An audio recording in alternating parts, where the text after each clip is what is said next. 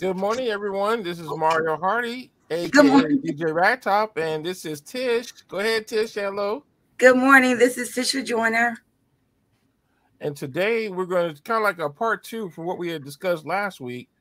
Um, well, what was it like that last week before last? Yeah, 2 weeks And ago. pretty much we had a lot of people who asked a lot of questions in reference to planning and some of the things on the costs and I guess how to save money and things of that nature. So we had a lot of different questions, and we're going to try to cover that during this show. One of the first things I want to start off with is everyone knows this is the first month of the year, and Tish, what do you think? Isn't this probably the primary month where a lot of people start to put things in place for weddings and things that are taking place for the rest of the year? Would you It agree with that? is. It is. I would agree. A lot of times, because it's right after the holidays of Thanksgiving and Christmas, we start getting a bunch of phone calls during the month of January. And then the only other time that's a super increase is right after Valentine's.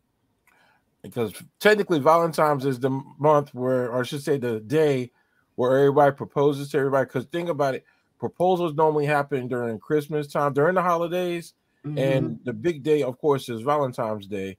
So those are real big days that a lot of people get like proposed to, and so then come the month of January, I would say January, February, March, April is when we get the most requests for services.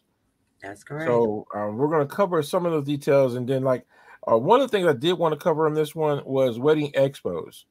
Um, Mm-hmm. is a wedding expo? Do you think it's a good thing to attend if we have brides and grooms that are preparing themselves for upcoming weddings? Is it good for them to go to expos if they haven't hired the vendors or venues yet? Um, I think it could be. I think that if the bride and groom are doing some homework prior to the expo, like the vendor that you're looking for, if it's a photographer, at least have good 5 good questions for the photographers that you might see there. If it's a cake designer, have at least 5 good questions. You know what I'm saying? Do a little bit of research before you go. If you don't have a chance to do that when you go there, make sure you ask questions. Um, and don't just go with the first person that you meet. Go through the entire expo and meet everybody. Take their cards, get their information, make little notes on what you discuss with each one of them. So when you come back to those notes, you can say, okay, well, this particular one, planner A, I like their so and so, so and so. Designer C, I like their so and so, so and so. It's just better for you if you do a little bit of research and spend some time just exploring all the options. And it's really, really good for people who've never ever even thought about a wedding and don't have an idea or a clue of where to start. Wedding expos can give you access to so many different types of vendors that you can actually kind of get a order of what you want or what you want to prioritize, be it the venue, your catering, your planner, your decor. You can kind of start working on that after you go through or as you're going through the expo. So I think they can be very what's the word I'm looking for, they can be very educational if you utilize it the right way. Right. And I think that's one of the things that, because I know I saw that they have this big expo coming up in Raleigh, Mm-hmm. and sometimes it's good to go to those if you have no clue or no background or what you're looking for or your vision. Mm-hmm. I think expos are really good to go to or attend because then they actually get a chance to, like I said, test the waters Mm-hmm. before they start calling and hiring and putting down deposits and everything. Yes. So so the next question I guess is when it comes time to hire. I think I asked this question during the week. What's the first thing that you would recommend a customer lock in first before they do anything else? The venue. You need to Okay. know, okay, So, you need to know where you're having this, and it needs to be based on a couple of different things. The theme of your event. And I don't mean something like necessarily doesn't have to be something as severe as a Beauty and the Beast theme. Like that's a theme. But I mean like theme is in like do you want something that's lighthearted? Do you want something that's a big family style something? Like think about how you want things set up for your reception and for your ceremony. And then once you kind of think about that and you start thinking about the number of people that you're wanting to invite or expect to have attend, Then you need to start looking at your venues to figure out what's too big, what's going to be too small. Those are, those types of things first. After you get and I would say, look at 5 or more venues. Look around. Look them up on the internet. Research them. Look at their websites. They usually have a lot of pictures posted. Go through those pictures. Take a look at what their stuff looks like when it's all dressed up and when it's not so dolled up, so to see if it'll fit with what you want to see when you walk in your room. And then also, just to add to that, you definitely want to read the reviews, because a lot of reviews, if it's a difference to where if you have 1 or 2 negative reviews versus if you have over 20 negative reviews, most of the time, if you see the same review over and over again, then most likely that means that venue has an issue with something, like if there's something like the AC or the heat is not working properly, Oh and you see yeah. that quite a few times, that can make or break an event, because God knows if it's too hot or too cold, it makes it very uncomfortable for the guests to stay, and they most likely hmm won't stay long, That's and correct. because they won't enjoy themselves. That is absolutely true. So what? So Tish, what type of thing should a person take into consideration when they're looking for a planner? Like, I noticed that there is a different there's a different level of pricing when it comes, just like how it is for DJs. hmm Every DJ price is different. So when it comes to planners, what like, of course, it's almost the same thing when it comes to DJs, but what makes the prices so different? First would be the type of services, the amount of services that you're supplying. You can hire someone, what I call day of event coordination or management. Some people may say a day of coordinator. That usually somebody you get that comes in the day of to make sure that everything runs smoothly. That's one price bracket or price range. And then you've got a partial planner, someone that comes in and does some of the work with you, does maybe about half of the work with you along the way. Maybe you've already done some of the work yourself, so they come and help you with the rest of the work. Then that's another price bracket. And then you've got a full service, event planner, which means that person is holding your hand from beginning to end. So they're helping you get your venue, helping you set up your venue tours, they're helping you meet with your potential vendors, taste testings for your sweet treats, for your cake, for your food. They're hands on with some of everything that's going on with the entire wedding. So their price break, because their amount of time, committed time to you and your event is much higher, their prices are going to be much higher for full service. Right. And I think like the full service planner, normally what happens is you give them the budget and then they go out and do everything for you. All you do is show up technically for the wedding. Technically. And those then technically that type of service is a little bit more expensive than all the hmm rest. So when you do It a is. partial planning services, then that's where you still do some of the work. Like you go out and find your own vendors, your own venue, and then they kind of like are the communication piece between the customer and the vendors. hmm So, and then the day of, I mean, that's that. I think that's what it is. All pretty much all the above will relieve stress. Yes.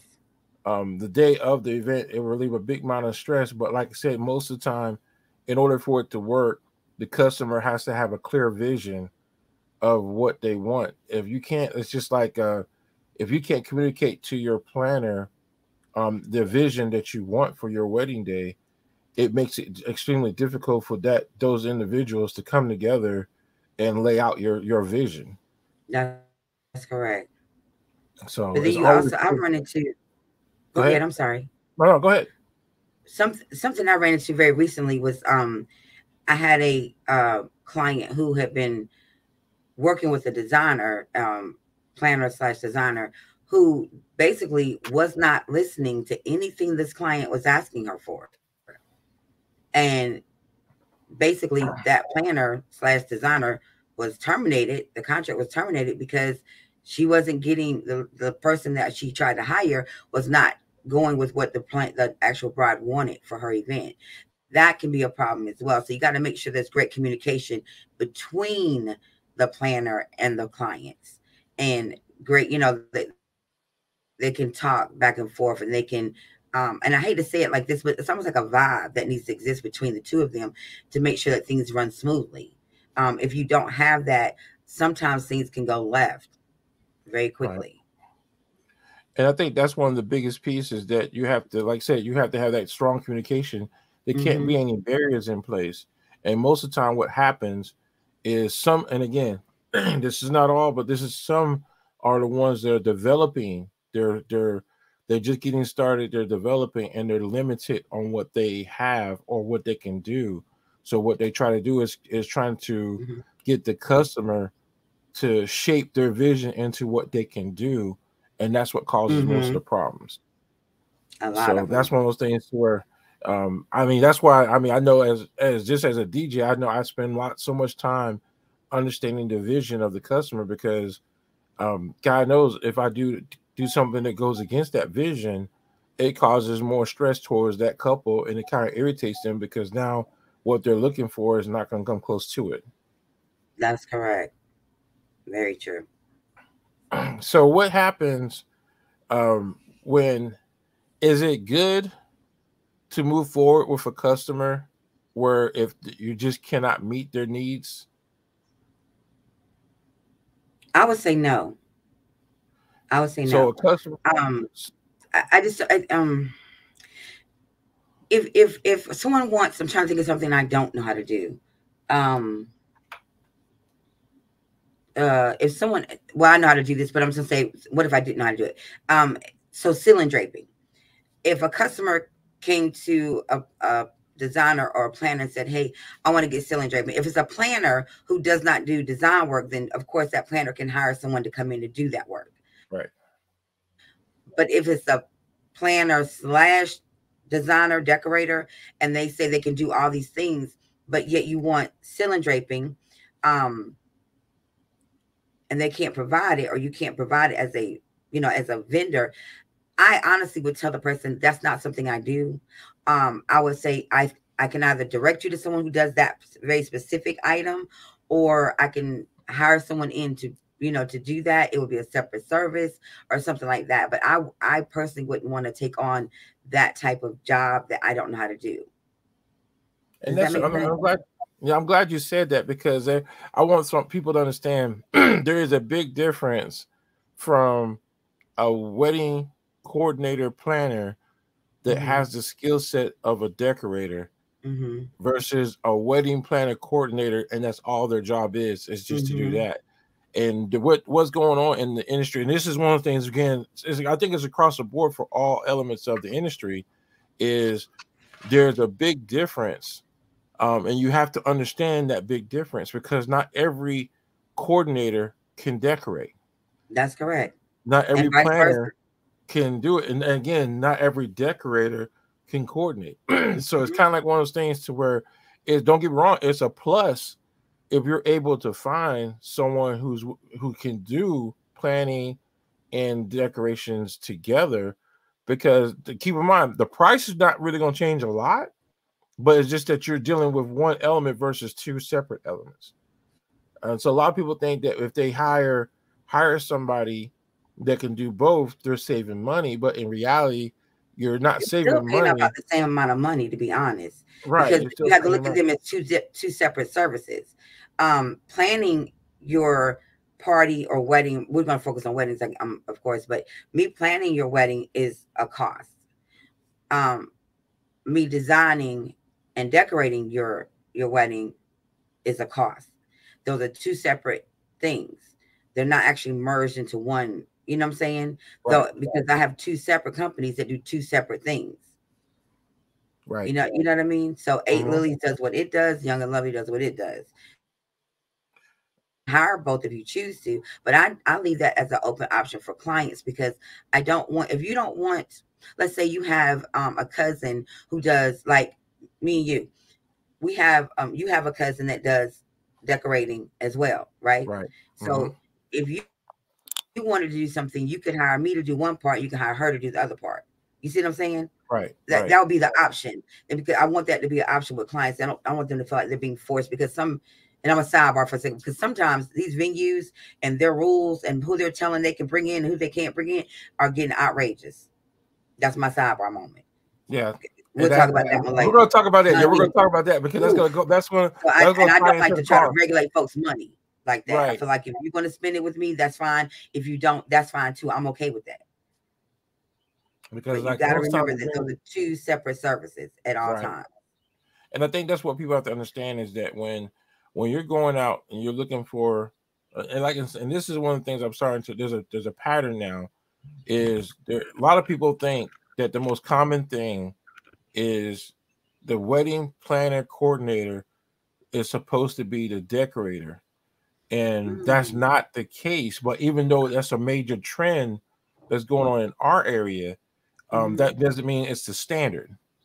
And so No. I let people understand that when you hire an actual wedding planner coordinator, people need to understand there's certain things you can define the skill set of a planner, and most of the time you can see it within the contract.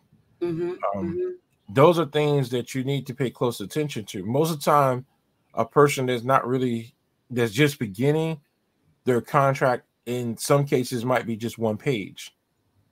I've sat back and watched this, and I think we talked about contracts last week.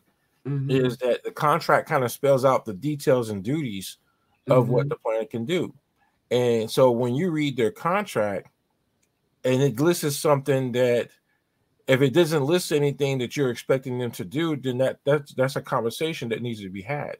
Mm-hmm. Most of the time, most professional planners will have the full rundown of everything that they are capable of doing or will Mm-hmm. do for your event.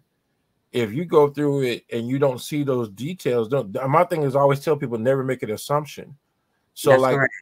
when like so for your contract for planning, um what type of things change the price for the planning side of things?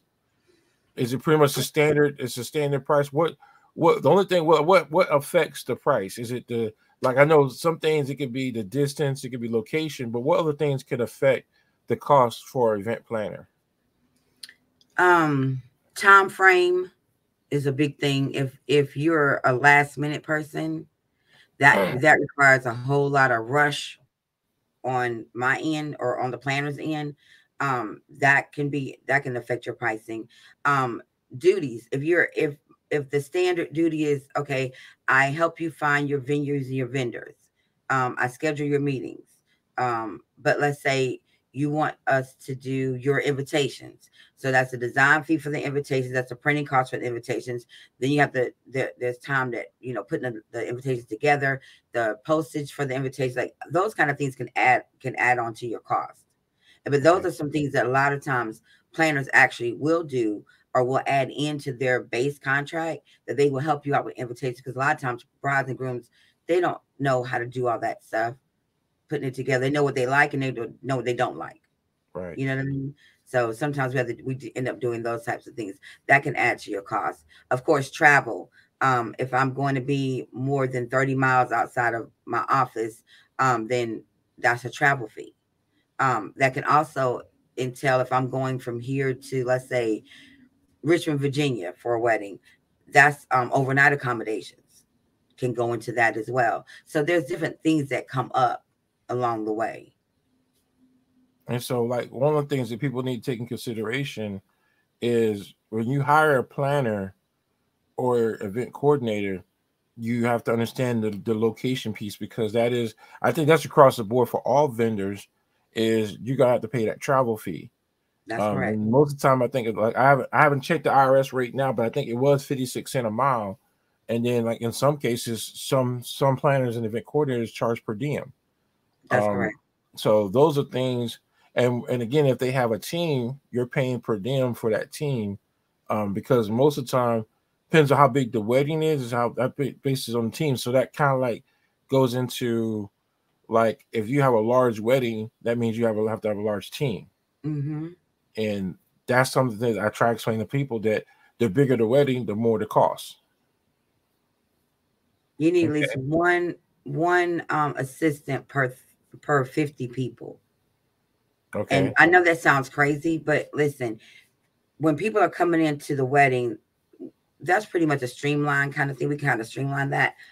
It's the reception that really gives Right. us the most labor intensive stuff. We're going to sometimes the catering company may not have servers, so my team Right. ends up serving elderly at the reception. Sometimes there are those that need help getting here and there. It's just really, I try to base it on every 50 people we need another person. I need another one Right. of my team members. Now we could probably go 75 per one, but I try to keep it at 50, one per 50. And then like how much does it like for assistant? What's the normal rate for assistant? Like if you have to add assistants, let's say if you have to $25 an hour. 25, and that kind of that can that's what I Mm-hmm. was trying to tell someone between most cases it's going to be anywhere between $15 to $25 an hour, Mm-hmm. based on the type of I should say the level of where that company is at in their planning. Because I've most companies that are well established, they're charging $25 an hour. Mm-hmm.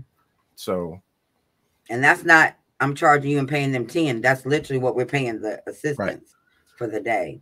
I mean, per hour for the day. you don't make a profit off of them. They just pretty much that's what they're just it's automatically like you're paying them for being there. That's correct. Okay. Now to flip the script, so like planning is only but so many things that can cause effect to change, like changing the price. But when it comes to decorating is primarily based on the vision and amount of people. Why is that? Well, you got to think about it. If you're throwing a reception for 80 people, I'm just going to use that number 80. That's 10 tables. If the tables seat 8 people per table, and that's not even including your bridal party. This is just your guest count. So Right, that's 80 people. That's 10 tables. That's 10 tablecloths, overlays or runners, chargers, napkins, napkin rings, glasses, be it the water goblets, champagne toasted flutes, wine glasses, centerpieces, that's 10 centerpieces, chair covers, bands or sashes. All of those things add up, and it's based on your people, because whatever I charge for 80 people is definitely not the same thing I charge for 200 people. right. Because 200 people, we're talking 25 tables, Which that means more things that have to way be, more. and that's And then it more also means labor. more staff that has to Right. be there to help to actually get everything set up. So like a full route. Let's say if someone wanted the full works on one table cost can go anywhere between technically what between 100 to 175 per table. I would say more along the lines of 100 to maybe $325 per table, because some people want these huge Okay. centerpieces. You know what I'm saying? So to Right. give you I know it's a broad range, and I apologize for that, but it really depends on the taste of the clients and what their vision really is for their event. But centerpieces can get very pricey. Right. So if someone was just trying to do something basic, I wouldn't say basic. I'd say more simple. right. Well, simple, but yeah. If it's Something more more on simple. on that course line, kind of like they need to prepare for, like I would say if they're doing 100 people, a budget of 3,000 is kind of like a starting number. Yes, it would be a very good starting number. 3,000 would be a good starting number for a budget for decor for 100 people. And Hmm. then from there, if they have different types of if they say if their vision is a little bit more detailed, then I guess it would cost a little bit more money than that. And it also depends on what type of not only the centerpieces, but let's say the fabric for the tables, the tablecloths. There are some, like, you can do basic, and I'm using the word basic this time, but basic polyester tablecloths, which is fine. But then some people may want rosette, some people may want sequins, some people may want uh pinch taffeta. It just kind of depends. So that the type of just the base tablecloth can go from a very basic price up through the roof. It really just kind of depends on that, that client and their taste. So And the type of all the tablecloths that you can. components on the table affect your price. And Huh? my thing is, I was gonna say is just because like, and this is one of the biggest things. If a person decides to go out and purchase all the, and this is this is one of the biggest things that a lot of clients make a mistake at, is when they go out and they purchase their own decor. Is that an easy way of doing things, or is that a difficult? What? Explain to me, how do you deal with a situation where a customer wants to go out and purchase their own stuff? Well, it's kind of hard to tell people how to spend their money, but my always question is, what are you gonna do with it afterwards? Not everybody goes onto these different sites and buys the secondhand or what they consider secondhand stuff. And a lot of times people want the money they spent. If I spent $50 on this one centerpiece item, I'm on $50 back. That's not how it's going to work. So well, I'm saying, like, as far as like a company's name, let's say, for example, they go to one of these, like, let's say they go on Amazon and they buy these real cheap tablecloths that you can see through as soon as light hits them. Yeah, right. So how do you feel about using those? Because doesn't that reflect your company's reputation? It does, and I don't like it. I will, and I usually, if people have told me they've purchased stuff, I try to sit down and meet with them so I can see the items face to face. Right. And I'll make recommendations on what they can possibly do with them. There have been times I've actually pulled out my own tablecloths to go up underneath them to block the light, because these tablecloths they're cheap in price and they're cheap in quality. And do you charge them extra?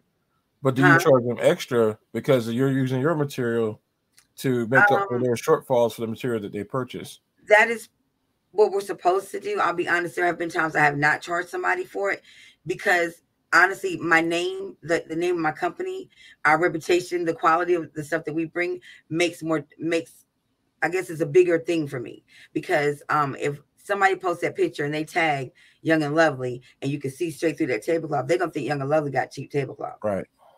So if I put something underneath it so it doesn't, say bleed through, so to speak, with the light, and somebody posts a picture, I have a better chance of it not reflecting bad back on us.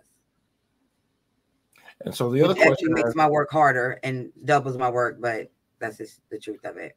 It's just so people can get understanding as like what they see on Amazon and where, like, the company you get your equipment from is a different quality.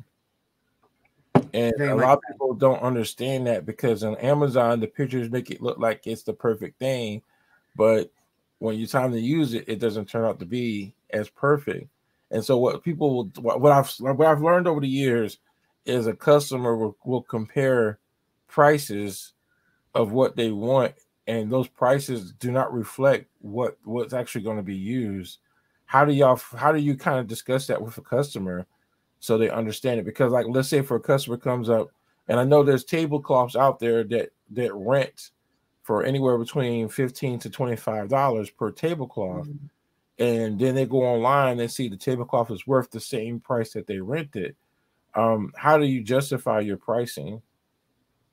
Well, basically, when you order that tablecloth and you get it in, you have to double check it, because sometimes some stuff can come in with stains already on it. Believe it or not, I've seen it happen a few times. We have to prep that linen. 9 times out of 10, we usually wash them first. Then they have to be pressed. And trust me, Mario and I both know it takes over an hour to press a certain size tablecloth, just in itself. And if you don't press them and you do wash them, you take them to a laundromat or a dry cleaners that will actually press them, the dry cleaners are charging us an arm and leg for that. Right. Literally, to actually press them and get them nice and neat for that. Then you're talking about the labor putting them on the tables, my team members that are putting them on the tables and dressing the tables. Then they got to come back off, and guess what? That process will start all over again. Laundry, being pressed and prepped and all that. It's a process. So the clients aren't going to do all that. They go over the bag and throw it on the table.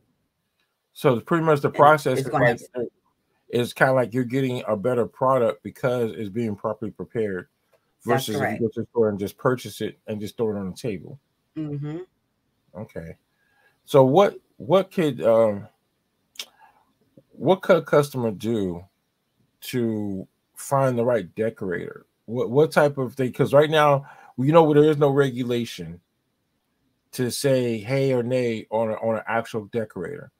Technically, anyone can just decide to go buy some tablecloths, chair covers, and call themselves a decorator. So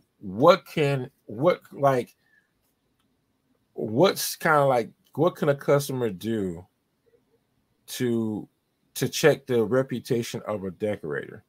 Because then the key thing, and the reason why I say that is because decorators are very non let me see, they're kind of like non-marketing.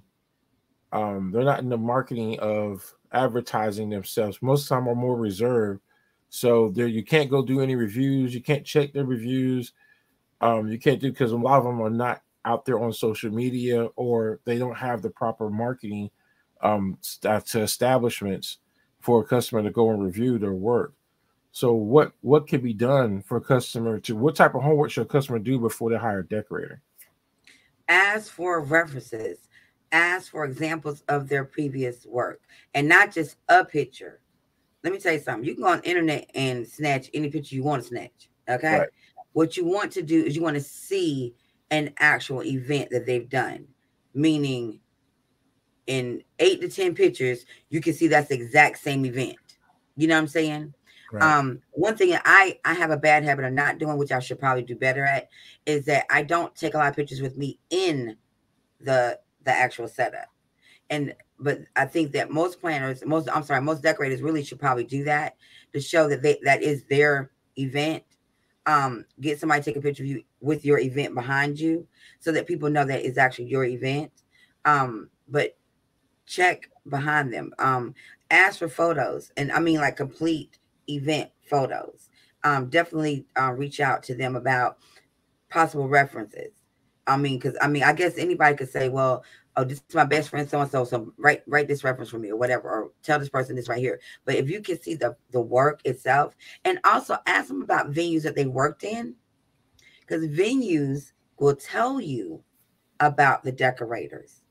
Believe it or not, if you ask someone in the venue, hey, I was looking at hiring XYZ company to decorate my wedding. What, I see that they're on your list. What did you guys think of them? Or I've seen a few pictures that they have done some events here at your venue. What did you think of their work here?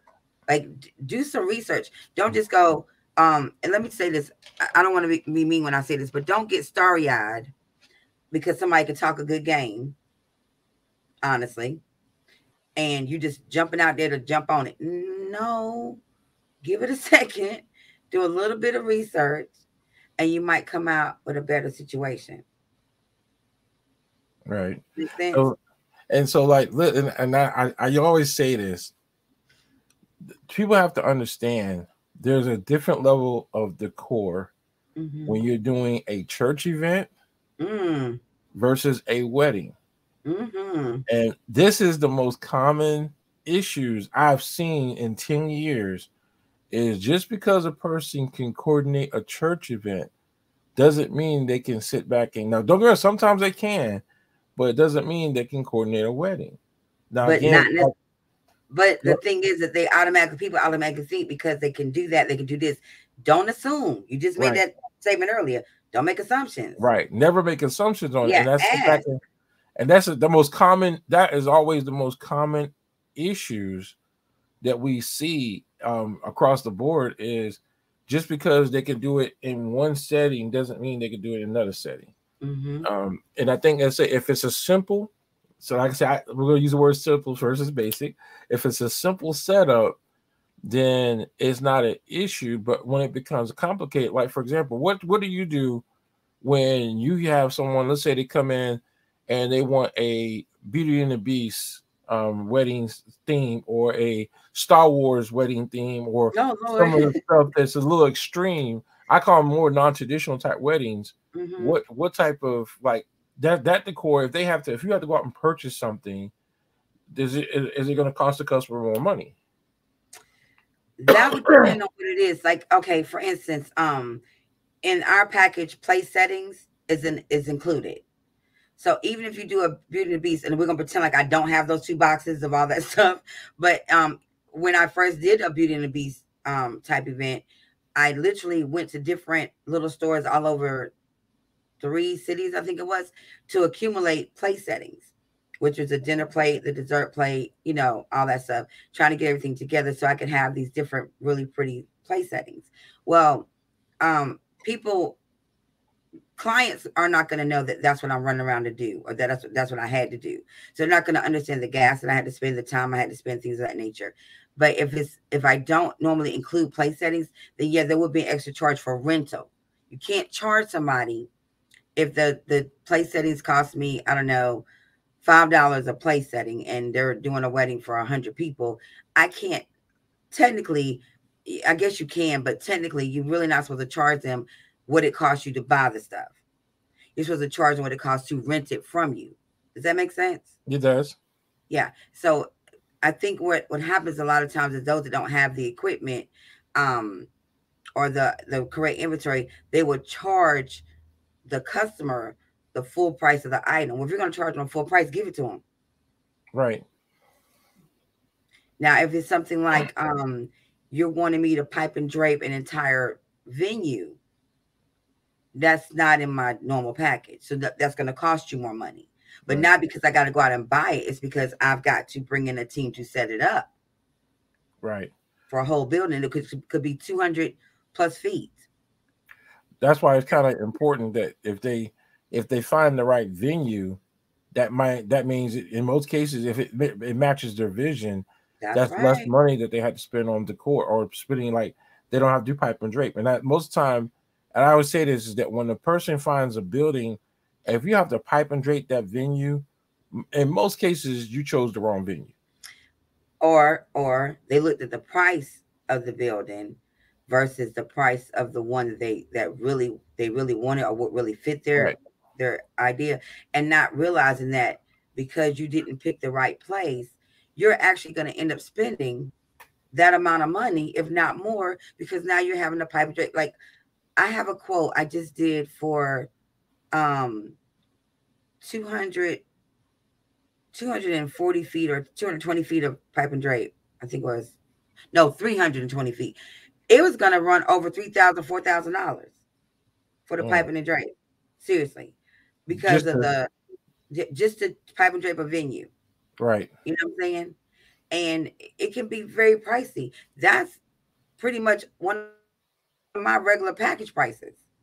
You know what I mean? Mm-hmm. But because they chose a different a venue that had a cheaper price tag from the start, not looking at the long term or how you're going to end up spending that money in the long run anyway, they could have came out much cheaper just getting the right venue from the beginning. And I think that's the biggest piece is, like, if you're concerned about the price of the venue, then you need to understand that when you go with a lower cost venue, understand the work, how much money you're going to spend on the decor side. And I think that's the biggest piece. Is like, that's why I would tell most of my clients, go with a venue that has plain walls. They don't have a lot of stuff on the walls.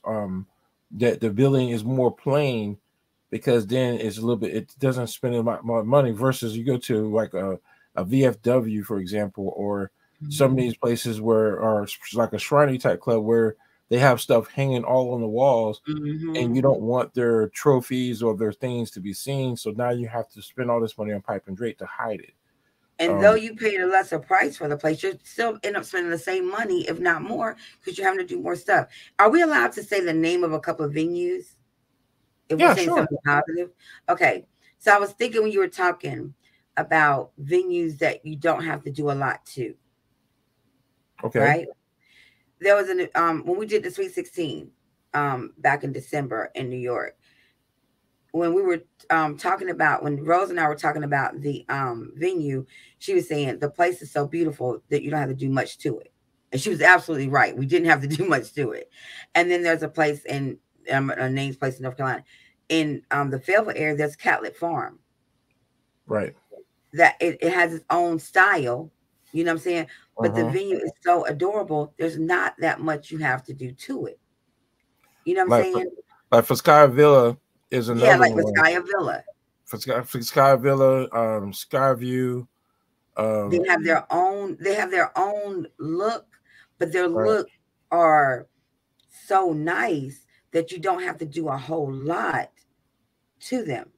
Right. Mainly and most tables and chairs. You got to dress the wall. I mean, most of the time, and I'll say this, is that most venues that are designed for wedding, like you said, you have you have the Intrigue You have the Carolina Mm-hmm. Barns. And You Intrigue have is a really good one. right. You You got have two different buildings there. You know what I'm right saying? because and then the thing is the way things are designed, there it's empty. So it's like it's more of a they don't have a lot of extra stuff that you have to hide. So like of Mm-hmm. course the cost of those facilities are anywhere between $1,000 to $3,000, but it's Mm-hmm. or in some cases 4,000 because Carolina Barnes, of course, is a little more expensive.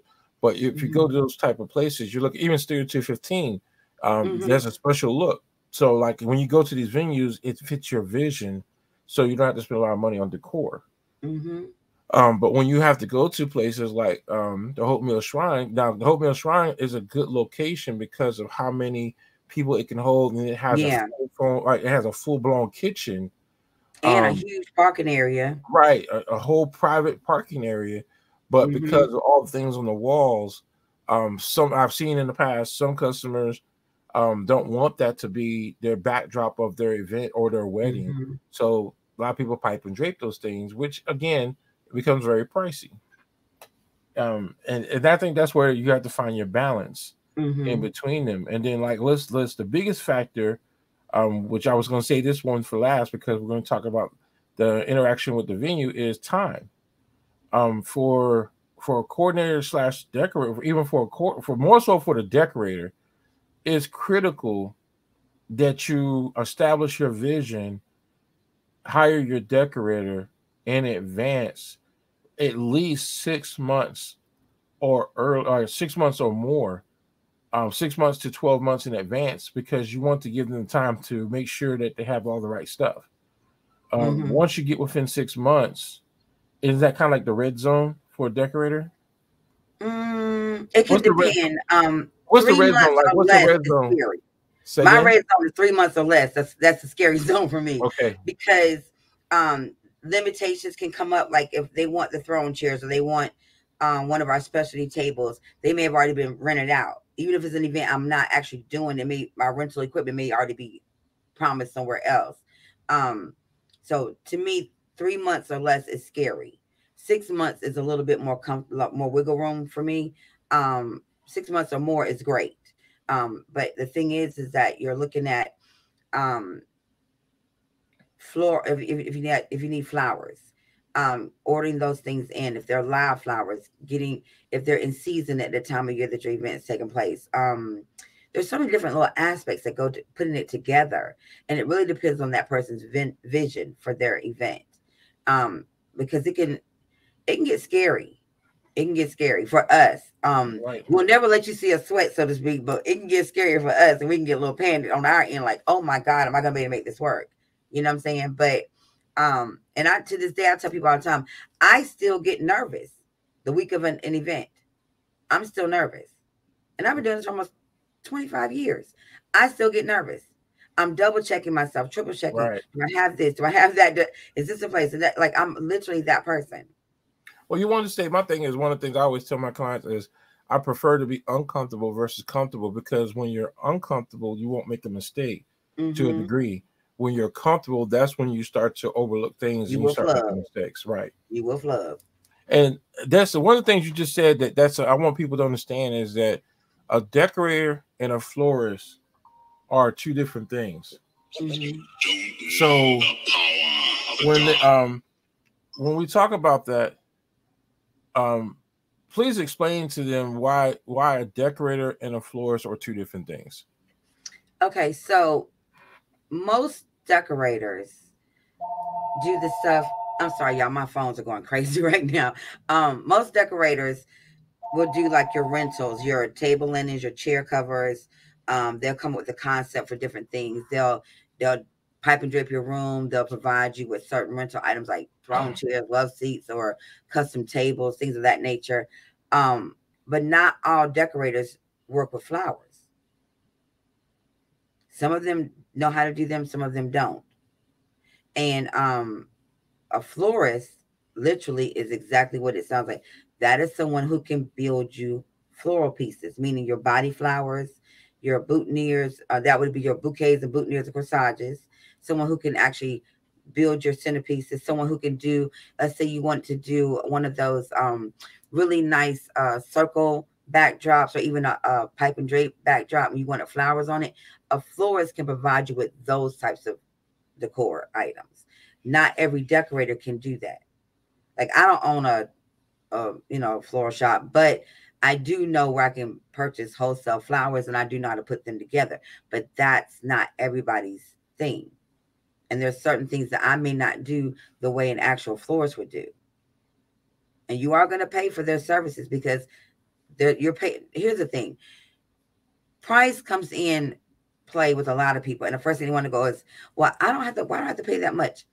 You're not paying. It's just one day. It's all this other stuff. Listen, you're paying for the services for that day, yes, but you're paying for their experience, their knowledge, their education, their history, their work, their labor. It's a lot of stuff that you're paying for that day, because their work didn't start the morning of your event. Their work started way before your event. And I think people fail to understand that. The average wedding, I'm going to say this, the average wedding planner can put 75 to 100 hours minimum in on a wedding. And if you're only paying them $3,000, it's not a lot of money. Okay. You know what I'm saying? But they look at just the bulk. They don't look at the bigger picture. No one, like right now, I'm really, really close to the thing. But you got to look at the bigger picture of things. And I think that's where the price thing comes into play so much. And it becomes like almost like a tug of war, And I say this all the time. When you go to these restaurants, you're not arguing them down about their prices. When you go to buy your car, they might have a sale going on. That'd be great. But the manufacturers stated what they want for their car when you go in there to buy it. So when you come to us for our services, why must we always have to negotiate? Well, I think what the misleading portion of it is, if they, and this is one of those things that I kind of like. Sometimes social media can be the downfall of why cost is the way it is, or why people think the cost is less. Is they'll go and look at something and think that, oh, okay, wow. Like, for example, like in most cases now, most Dollar Trees. Stop it! I'm just gonna say it. I'm about to get up and walk away right now.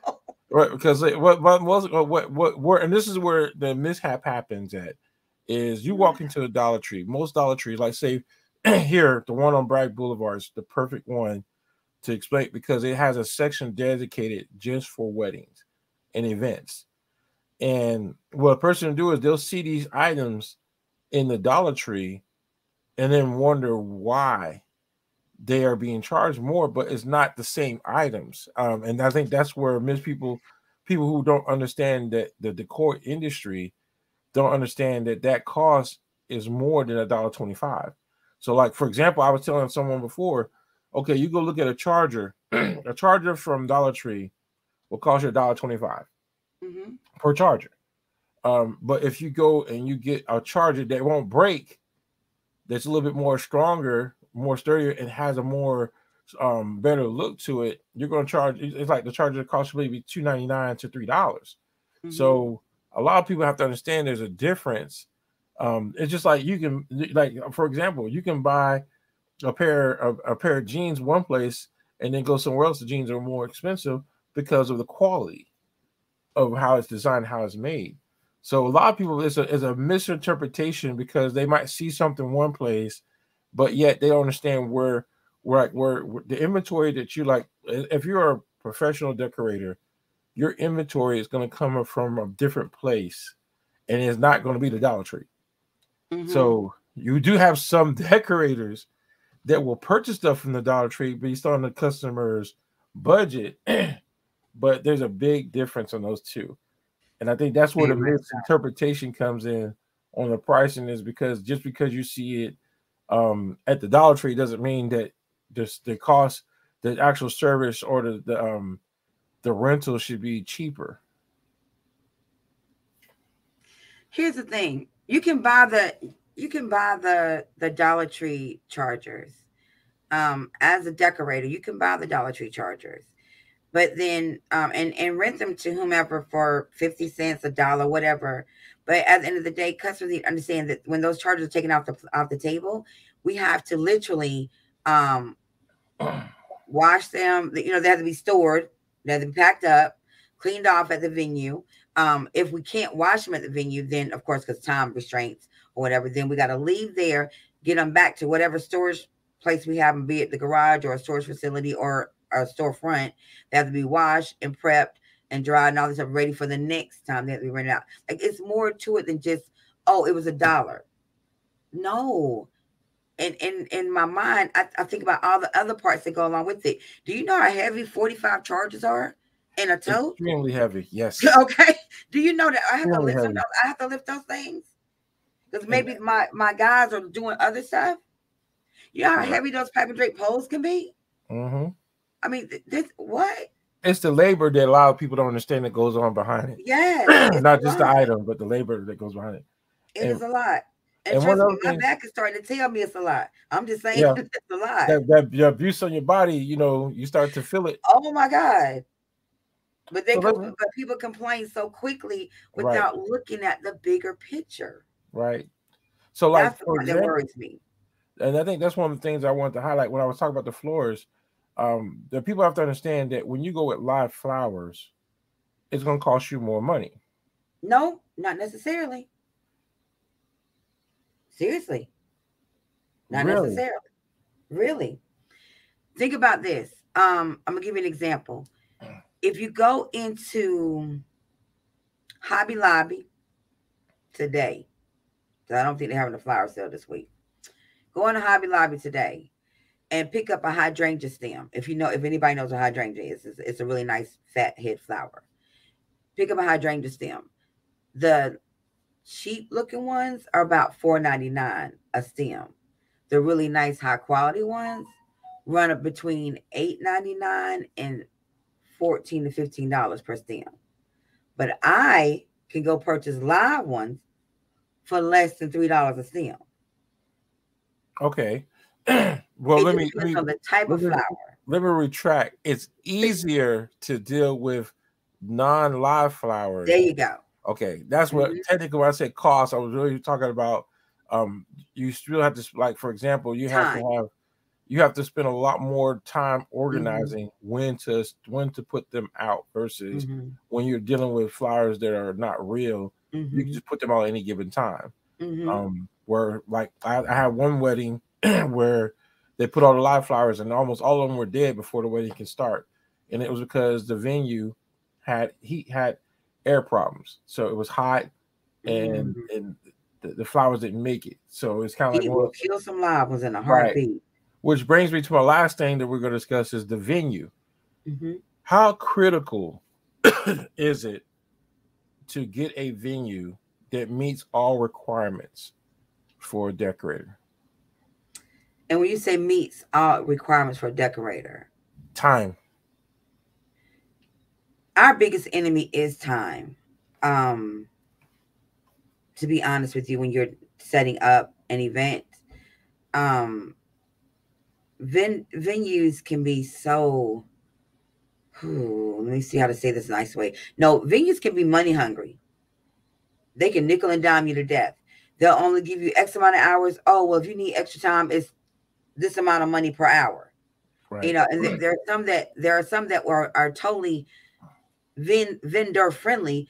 There's, in particular, I can name Catlett Farm again because they let us get in on Friday, start our setup on Friday, and finish our setup Saturday morning. You know what I'm saying? Right. Just to use them as an example. There are some venues out there that will allow you to do that because they understand that these designs take time. Every single bride and groom does not want the same exact wedding. That's going to take me exactly 2 hours and 47 minutes to set up. Right. Every single client is not the same. So when venues recognize that every person is different and they allow for more time for your vendors to get in and do the decor, like, I hate it if a client's paid for certain decor and then I can't get it done because we're restrained by time. The venue ain't got to worry about that. I do. Right. or any other decorator. We have to worry about that if things are not done. And there can be as much prep work as possible, and you still might run into a hiccup or two that day, and something may not get done. But the client is not looking at the venue saying, well, you didn't give them enough time. They're looking at us saying, well, why not get this? So what would be your recommendation? Because one thing is, I tell my customers all the time, when you get a venue and if it's a wedding, it's better to go with the package deal versus the hourly rate. That's correct. Because the package deal normally accommodates all the time that we need to set up for a wedding. What other things, if like, let's say if you come across a venue that does an hourly rate, what would be the recommended time that you would, just for a simple wedding setup, what would be the bare minimum time that's required for setup for someone who's doing decorations for 100 people? Our requirement is 4 hours minimum. Okay. That's our requirement. Some people can maybe do it a little bit differently. But for something like that, I require at least 4 hours. And because you got to think about it, I was just talking to one of my planner friends last night, Tavi. I hope she's watching this. We were talking about how we could take 30 to 45 minutes just to unload.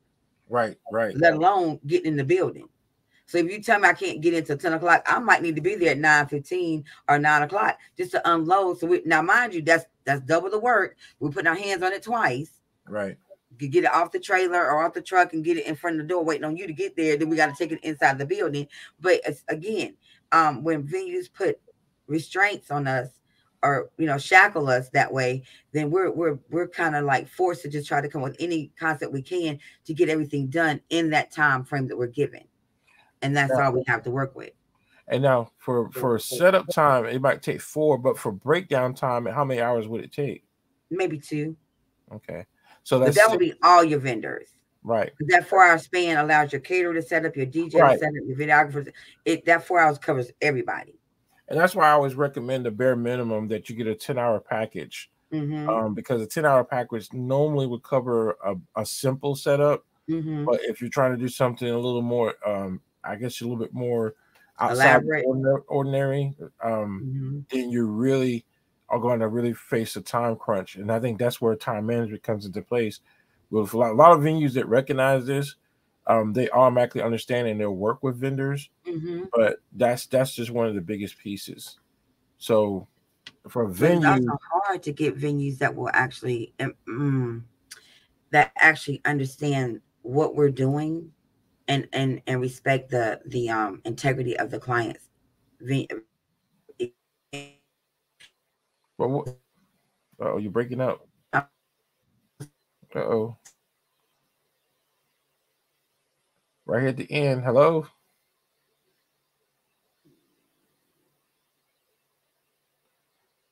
Tish, if you're still there, check your settings.